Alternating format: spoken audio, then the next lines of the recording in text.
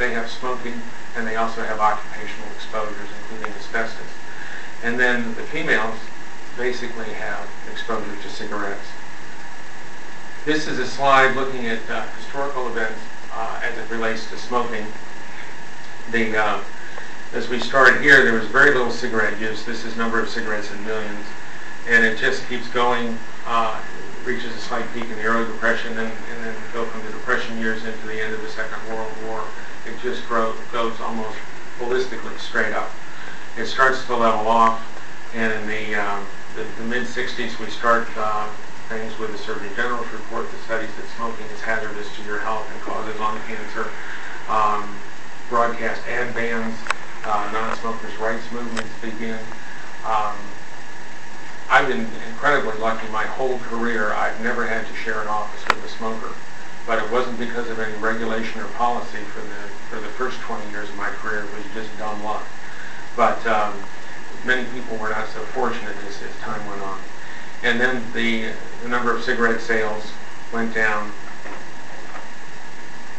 considerably, and then with the master agreement, this is where the tobacco companies put billions of dollars into a pot for state governments to try to keep people from smoking and reduce the level of smoking.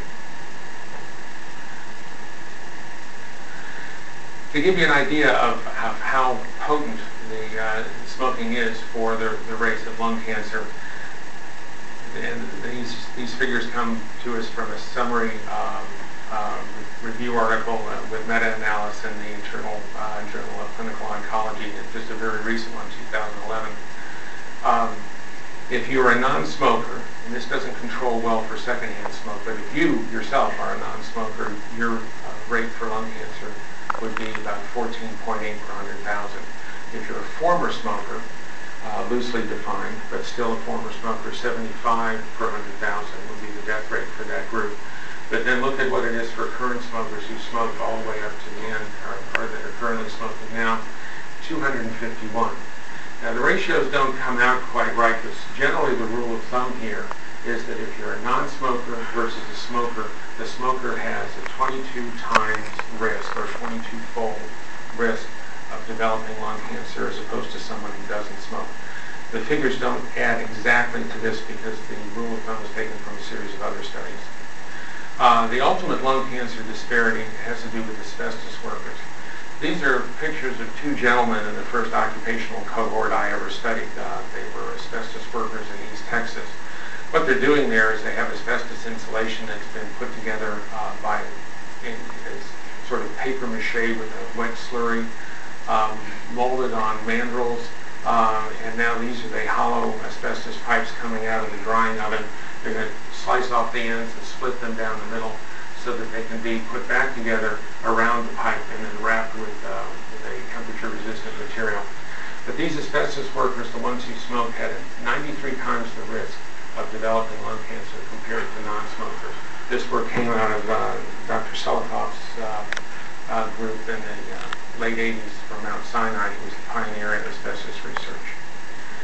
Now, the ongoing risk that we have for lung cancer is that we still have cigarette smoking.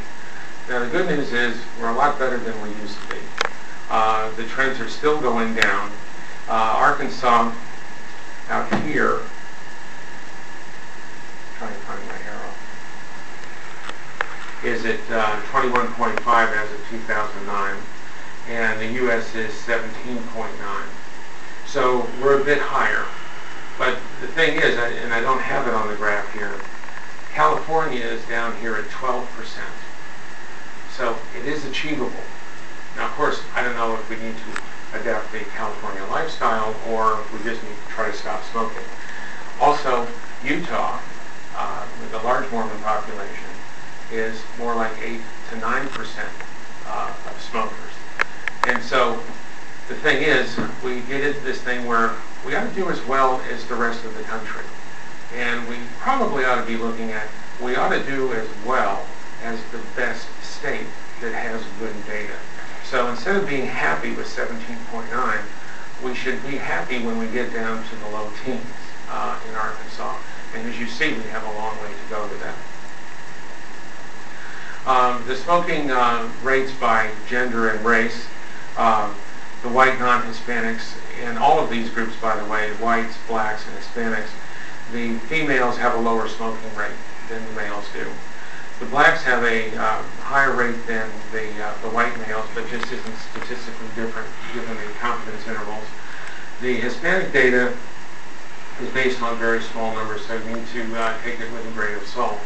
Also, with the male Hispanics, we're seeing the first, second wave of immigration. So the people who come to Arkansas and relocate to a different part of the country as a very, very small minority are risk takers, and they're especially risk takers if they leave Mexico to come to Texas, to Arkansas, or Georgia, or someplace else, with all the risk that entails of deportation.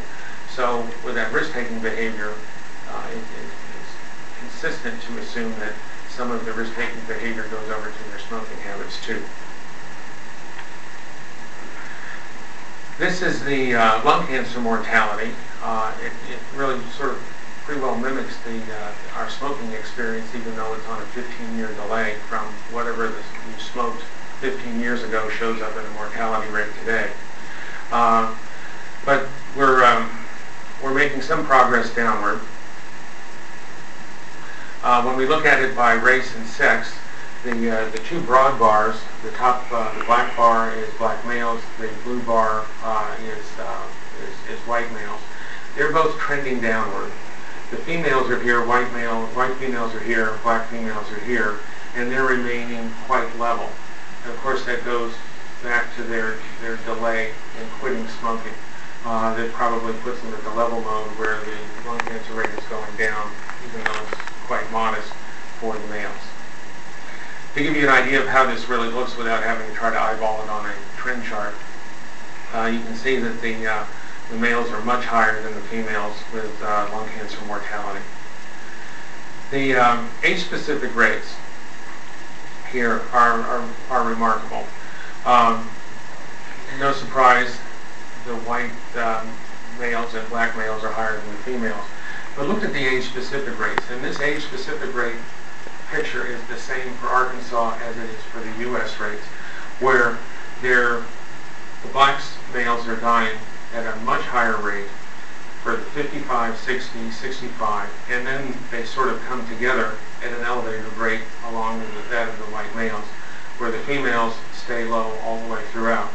So what's specifically tragic about this is when you die at 55, you're giving up about 25 years of potential years of life remaining if you weren't a smoker and you didn't die of lung cancer. Also, that means you're taken away from your family who could use your support. By the time you get to 70, 74, you'd like to think that you've got at least your kids out the door and they haven't come back home yet, so that's maybe not as important. But here it's a really critical piece. On the stage of diagnosis, the vast majority of the lung cancer cases are diagnosed at the distant stage. And with a distant stage diagnosis, the prognosis is very, very grim. 5-year survival is only, at least in the Arkansas data, is only about 15. With localized, the 5-year survivals are better, but still are only 50%. This is we have debates at the health department, and Dr. Bates is constantly pushing us to look beyond 5-year survival rates, so that's why we're looking at 10-year survival rates.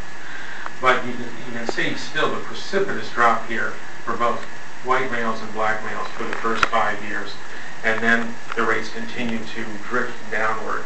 And there are, even though the